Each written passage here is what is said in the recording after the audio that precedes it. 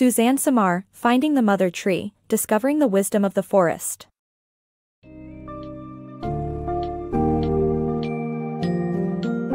Embark on a captivating journey through the enthralling world of forests and learn how trees are connected in intricate, life-giving ways in Suzanne Simard's Finding the Mother Tree, Discovering the Wisdom of the Forest. Through her rich narrative, Simard uncovers the dynamic ties between trees, fungi, and other species to reveal the complex cooperation and communication that occurs beneath our feet. Explore the concept of the Wood-Wide Web and the roles of so-called mother trees in fostering a thriving, interconnected woodland ecosystem. The summary provides an engrossing introduction to the symbiotic networks that populate the underground world of the forest, the implications for modern forestry, and the fascinating personal journey of the author as she unveils the secrets of the forest.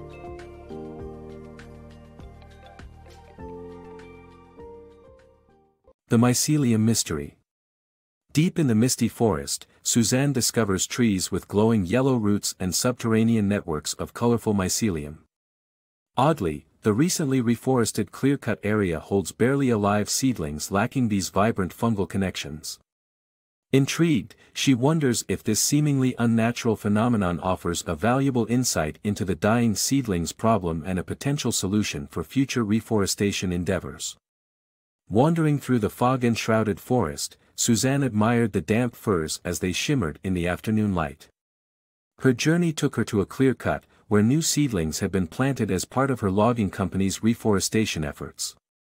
Along the way, she noticed a swillous mushroom, plucking it from the earth to reveal fine yellow mycelium threads beneath the surface. On the way to the clear cut, Suzanne's foot slipped, and she fell, desperately clutching a small tree for balance. The young tree came out of the ground with her, and she noticed its roots covered by the same bright yellow mycelium as the mushroom. Digging deeper into the forest floor, she found a colorful network of fungal threads interwoven with the soil. As Suzanne arrived at the clear cut, she observed the stark contrast between the once vibrant, ancient trees and the lifeless seedlings planted in evenly spaced rows. These new trees seemed to struggle for life, and closer examination revealed a distinct lack of the vibrant mycelium on their roots. Despite the well-executed planting process, the seedlings seemed unable to establish a connection with the soil. Intrigued by the disparity, Suzanne spotted a healthy fir that had sprouted on its own. This tree's roots revealed the same bright yellow mycelium she'd discovered earlier. Suzanne found herself pondering the purpose of these threads, unsure if they posed a threat, provided assistance, or had an altogether neutral effect on the tree's growth. As she concluded her assessment, Suzanne realized that the plantation was a failure. The logging company faced a tough decision: risk replanting the seedlings using the same methods and hope for a better outcome, or find a new solution altogether. Knowing that the same approach might end in disappointment, Suzanne couldn't help but wonder if the mysterious mycelial connections she'd stumbled upon held the key to reviving the struggling seedlings and ensuring future reforestation success. Unveiling nature's cooperation. As Suzanne watches her brother Kelly's courageous bull riding performance, she's reminded of a deep connection with him, much like the symbiosis she later discovers between truffles and trees. This newfound understanding of cooperative relationships in nature challenges her perspective on the modern forestry industry, leading her to question the mystery surrounding her company's dying seedlings. Suzanne took in the sight of her brother Kelly atop a bull, wearing his cowboy hat and leather chaps, ready for the rodeo challenge. As the gate swung open, the raging bull and Kelly faced the 8-second test that could bring them prize money.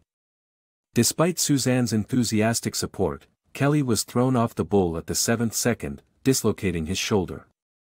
Despite their initial disappointment, Kelly and Suzanne found comfort in a heartwarming conversation that helped mend their strained bond, reminding them of simpler times before their family fell apart. Even with pain and no prize at stake, their connection brought them closer.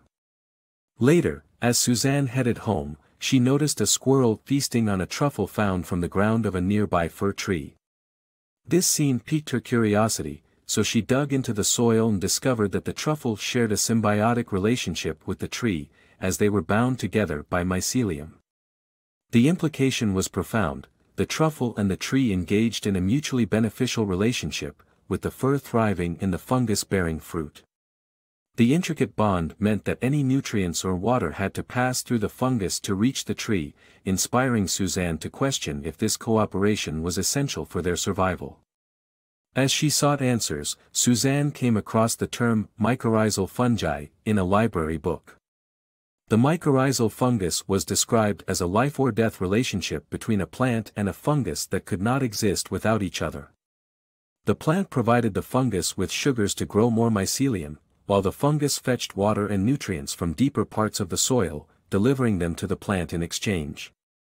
Realizing the importance of cooperation in nature, Suzanne confronted her assumptions about the modern forestry industry, which primarily focused on competitive relationships among forest species. Could these cooperative relationships, like that of mycorrhizal fungi, be the answer to the mystery of her company's dying seedlings? This revelation sparked a renewed desire to understand and embrace the hidden bonds within the natural world. Unraveling the free-to-grow policy. Suzanne, a conflicted worker in the logging industry, collaborates with researcher Alan Weiss to investigate the government's free-to-grow policy. The policy involves applying herbicides to clear-cuts to promote the growth of conifer seedlings by eliminating competing native plants. Suzanne's experiment compares the effects of varying levels of herbicides on plant survival and growth, ultimately proving that a high dose of poison was effective in killing competing plants but leaving open questions about the seedlings' long-term prospects.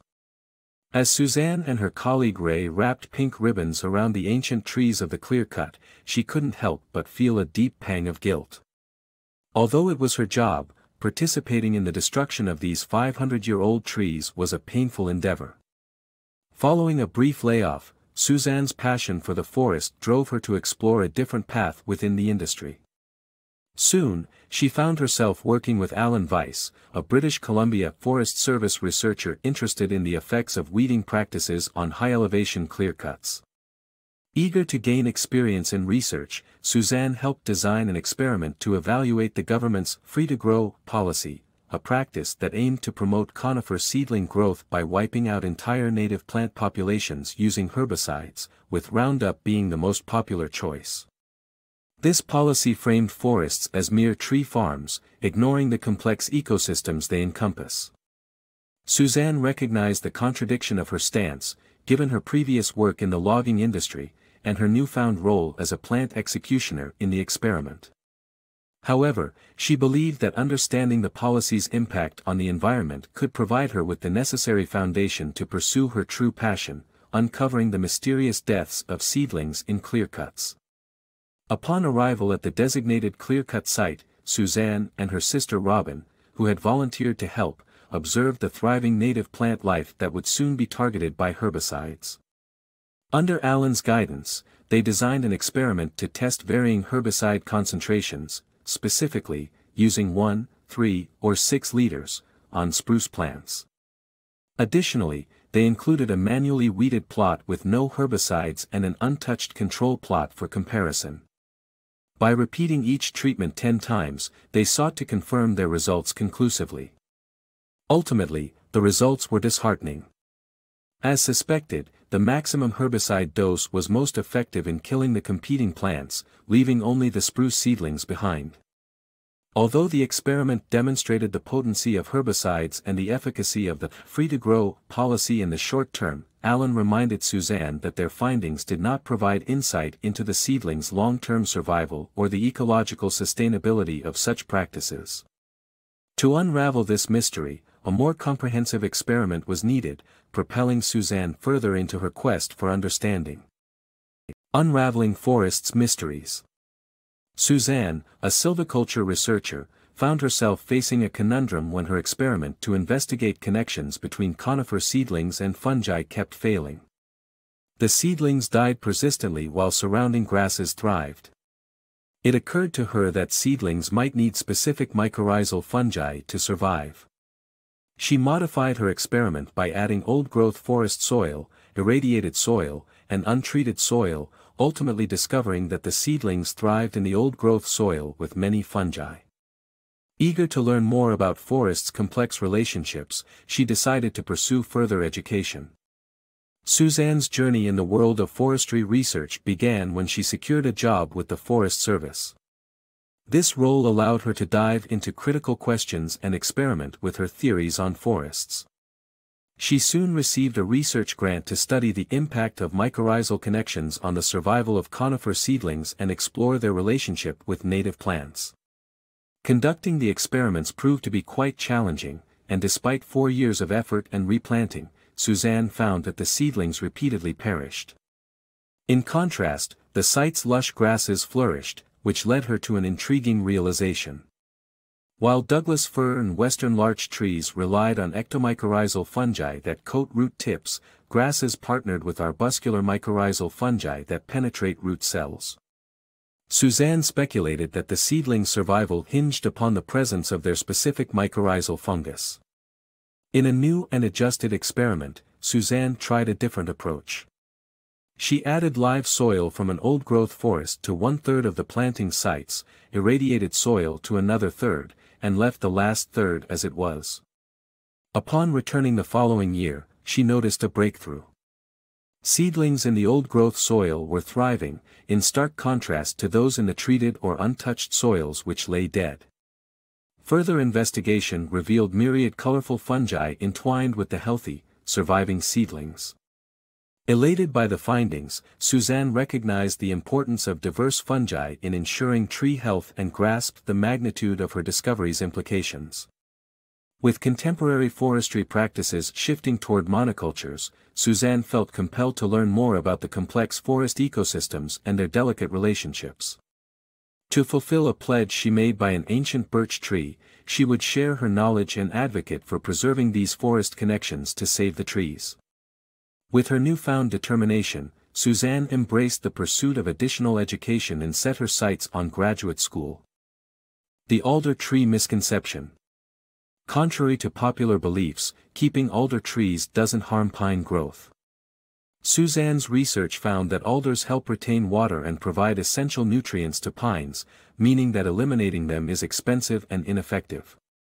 Despite resistance, presenting this vital truth was a necessary step toward better forest management. In front of a packed audience, Suzanne felt the weight of anticipation as she prepared to present her groundbreaking research. The topic at hand was the effects of alder trees on pine growth, a subject that caused a stir within the forestry industry. Her findings challenged conventional wisdom and exposed uncomfortable but essential truths about the role of alders in sustaining healthy forests. For years, the forestry industry viewed alder trees as undesirable weeds that depleted water resources, seemingly depriving pines of valuable sustenance. However, Suzanne's rigorous research painted a much more intricate picture. While alders did withdraw water from the soil, they also released it back through their roots to the surface, ensuring adequate hydration for nearby plants. In contrast, areas without alders experienced dry topsoil, causing rainwater to run off and limit water availability. As a result, plots with more alder trees demonstrated increased water retention, making them ultimately beneficial for the growth of pines. The revelation didn't stop with water. Suzanne also uncovered that the decomposed leaves of alder trees release significant amounts of nitrogen, a critical nutrient for pine growth. Removing the alders only provided a temporary supply of nitrogen, while leaving them intact sustained a continuous infusion of this vital element. This compelling evidence shows that eliminating alder trees doesn't result in better pine growth. Instead, it costs millions in unnecessary treatments over time. Unsurprisingly, Suzanne's discoveries weren't met with open arms by those who felt threatened by the potential implications. The Forest Service policymakers were hesitant to accept the findings, but it was an essential step forward in addressing forest management practices. To blow off steam after her presentation, Suzanne joined her friends, Kelly and Barb, at a local pub for some drinks. However, when Kelly made a chauvinistic comment comparing cows to women, Suzanne's frustration boiled over. In an impassioned outburst, she made it clear that she wouldn't tolerate such ignorance. As the evening concluded, Suzanne's husband Don reassured her that the hard-earned knowledge she brought to light would not go in vain, and things would eventually be fine. Unveiling the Wood-Wide Web. Suzanne's groundbreaking doctoral research sheds light on the symbiotic relationship between paper birch and Douglas fir trees, dispelling the myth of competition in favor of a collaborative utility of a shared mycorrhizal network. Tragedy strikes her personal life, but the loss amplifies her drive to share her findings, ultimately making an undeniable impact on forestry practices and captivating the world. Suzanne's heart raced as she scrutinized the data on the carbon transfer field report. The results were groundbreaking, and it felt surreal. Her doctoral research focused on the relationship between paper birch and Douglas fir trees, which revealed a dynamic network of cooperation. Contrary to popular belief, the birch tree wasn't competing with the fir but was essential for its survival. The two tree species actively traded carbon via a shared mycorrhizal network. What's more, the birch tree's generous carbon donations proved vital for the fir's reproduction. This revelation showcased communication, collaboration, and cooperation transcending previous conceptions of competition among trees. The trees formed an intelligent, unified system that thrived when interconnected, proving that they needed each other. Tragedy struck when Suzanne received a call from her sister-in-law Tiffany, informing her that Kelly was dead. Overcome with grief, Suzanne struggled to make sense of her loss in the days that followed. The memory of her final words with him, fueled by anger and resentment, haunted her. Filled with sorrow and unable to reconcile with her sibling, Suzanne found solace in her research. Driven by this newfound determination, Suzanne readied her research for publication. Her findings on the carbon-sharing relationship between birch and fir trees, facilitated by fungal networks, caught the attention of the prestigious scientific journal Nature. Initially rejected, it eventually landed on the cover in August 1997 after revision. The story was dubbed the Wood-Wide Web, making Suzanne an overnight sensation. The research had proven, for the first time, the significant flow of carbon via fungal networks across different tree species. Suzanne's newfound fame helped secure a position at the University of British Columbia. As she started her new role, she discovered that her research had significantly impacted Canadian forest management policies. Her groundbreaking work led to a reduction in the use of herbicides in forests, decreasing the amount sprayed by 50%. Suzanne's unwavering perseverance and the serendipitous fusion of loss and discovery transformed the understanding and appreciation of the natural world. Mother trees, forest guardians. Suzanne discovers a tantalizing connection between trees while away from her family, leading her to ponder the existence of mother trees that guide and protect the younger ones in the forest. With a newfound appreciation for their intricacies, she realizes that she herself plays a similar role in her daughters' lives. Suzanne found herself under the relentless sun, counting down the hours until she would embark on her 9-hour commute from Vancouver back to Nelson, British Columbia. In the meantime, she was unexpectedly stung by a wasp and fled from its swarm up a nearby crest. Upon reaching the top, she rested against a massive old tree, whose branches stretched 25 meters into the sky. Surrounding its northern side, she noticed a cluster of young seedlings. Intrigued, she unearths a seedling and catches sight of thin fungal threads connecting it to the grand tree nearby. The realization that the mature trees were deeply rooted and provided essential resources to shallow-rooted plants in dry summer days stirred something within Suzanne. The old trees were like guardians of the younger ones, as mother trees. Driven by curiosity, she sketched a concept in her notepad with a mother tree in the center, connected to saplings and seedlings through a mycorrhizal fungal network. The pattern strikingly resembled a neural network, sparking an electrifying thought: could the mycorrhizal network function similarly to a human neural network, allowing trees to communicate thoughts and emotions? Fueled by this question, Suzanne scribbled down some numbers and made a fascinating observation. The relative amounts of carbon and nitrogen transferred through mycorrhizal networks were actually akin to the quantities found in glutamate, the most abundant neurotransmitter in the human brain.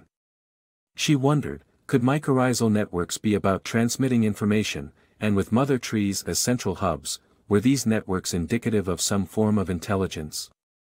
Feeling both grateful and connected to the mother trees for this revelation, Suzanne vowed to publish her insights as soon as she could. When she finally arrived home, she silently greeted her daughters Hannah and Nava with a kiss and a gentle squeeze of the hand. In that moment, she recognized her own role as a mother tree in her daughters' lives, cultivating their growth just as the grand trees nurtured the smaller ones in the forest. Mother Trees Life Lessons. Suzanne, a university professor, was struck by questions surrounding the survival of ponderosa pine trees in the face of adversity. Her observations led to the discovery of a survival mechanism within tree communities. Simultaneously, she grappled with her own struggle with breast cancer, relating to the mother tree's efforts to ensure the survival of their lineage. A decade after beginning her teaching career at the University of British Columbia, Suzanne's personal life had become strained. While navigating a separation during the summer of 2012, she found herself pondering the resilience of ponderosa pine trees, many of which had succumbed to a mountain pine beetle infestation. Intrigued by the few surviving seedlings scattered among the decimated pines, she questioned how these young trees were able to survive with minimal resources. Observing the dynamic interplay between the surviving ponderosas and other trees, she wondered whether a deeper connection existed. Could the dying mother trees be transferring their remaining resources to their offspring? Were the surviving ponderosas learning from their Douglas fir neighbors, adapting to better handle environmental stressors? As Suzanne mulled over these questions, she was also grappling with a new challenge, the discovery of a lump in her breast. Despite a clean bill of health from her last mammogram, her concern continued to grow. Soon, she and her colleague, Yuan, received data from a year-long experiment revealing an astonishing finding. Stressed fir trees had shared a significant portion of their nutrients and carbon, not only with their own roots and mycorrhizas but also with surrounding ponderosa pines. This mutual sharing had strengthened the tree's defense systems against potential threats. This groundbreaking discovery was bittersweet for Suzanne, who was still waiting for her biopsy results. She couldn't help but draw parallels between herself and the dying mother trees, pondering whether she, too, would have to rely on her last reserves to ensure her children's well-being. As a precaution, she discussed the possibility of cancer with her daughters, emphasizing the importance of screening and early detection. When the dreaded call from the doctor's office came, confirming Suzanne's cancer diagnosis, she faced her own mortality. Like the mother trees, even she couldn't live forever. Yet the tree's relentless fight for survival offered a powerful lesson that resonated with Suzanne. She realized the importance of resilience and adaptability, passing on wisdom and strength not just in terms of biology, but also in the values taught to her children.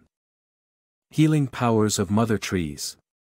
Following a double mastectomy, Suzanne begins the next stage of her cancer treatment, chemotherapy infusions, with the first half being a difficult drug known as red devil and the second half being paclitaxel, derived from yew trees. As Suzanne perseveres through her treatment, she takes strength from nature, asking the trees to heal her. Her grad student, Amanda, confirms that mother trees send more carbon to the fungi of their kin, signifying a two-way relationship like those in the forest. Eventually, finding solace in the presence of yew trees with her loved ones, Suzanne finishes her treatments and appreciates the resilient power of trees. Suzanne had hoped that her battle with cancer would end after a double mastectomy, but her ordeal continued as the disease spread to her lymph nodes. Now facing 8 chemotherapy infusions over 4 months, she braced herself for the first round of the intense drug known as red devil. Her will to stay strong showed when, the day after her first treatment, she skied 20 kilometers and asked the trees for help in healing her during her journey. During this time, Suzanne's grad student, Amanda, was researching how mother trees interacted with both kin and non-kin seedlings. The experiments revealed that not only did mother trees send more carbon to the mycorrhizal fungi that belonged to their kin, but they also grew larger when situated near their offspring. This symbiotic relationship mirrored many of the connections found in the forest, inspiring Suzanne to persevere despite her ordeal. The second half of her chemotherapy treatment involved paclitaxel, a medicine derived from yew trees. Despite causing exhaustion, Suzanne found it easier to cope with than the Red Devil. She rediscovered the strength to walk in the forest and even found solace in the company of Mary, her new girlfriend who shared the same love for the forest.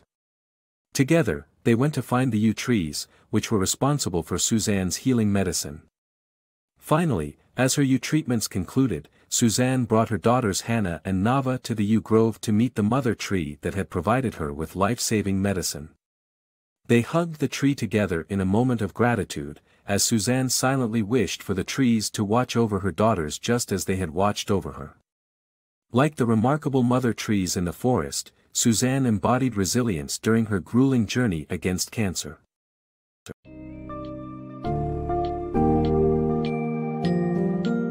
In Finding the Mother Tree, Suzanne Simard posits a compelling argument for cooperation and connection as the key drivers of thriving forest ecosystems. Simard unveils the importance of mycorrhizal fungi and their underground networks, a discovery that has the potential to revolutionize modern forestry practices. Throughout her journey, Simard encounters pushback from traditional forestry, but her persistence leads to invaluable findings.